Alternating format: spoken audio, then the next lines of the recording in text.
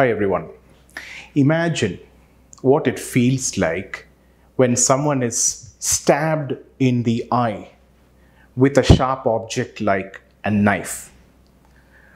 Now imagine what it feels like if this person continues to be alive and there are multiple jabs into the eye.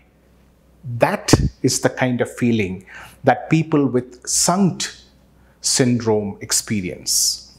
SUNCT meaning short-lasting, unilateral, headaches with neuralgiform characters, and conjunctival injection and tearing. It is short-lasting. It can be a few seconds to a few minutes, but mostly seconds. It can come as a flurry of these kind of jabs that I spoke about. They are so painful that people often feel like killing themselves. They're associated with watering from the eye and redness of the eye, and they're typically one-sided, which is why the term unilateral.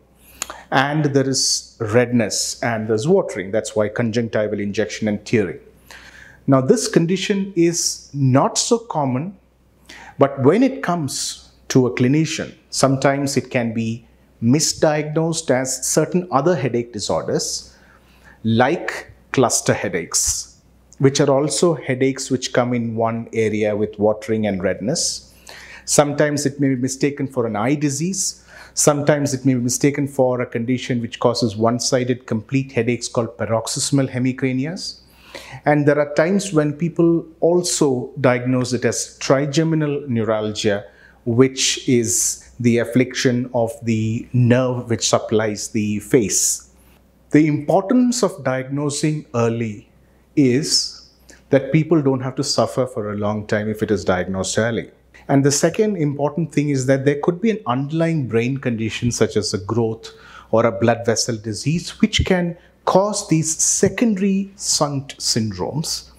So why it's called secondary? It's because of this underlying problem. Sometimes even the brain scans are all completely normal, in which case we call it as primary. And treatments are of different types, including injections in and around the eyes. There are tablets which are given. There are nerve blocks, neuromodulation techniques, a variety of treatments.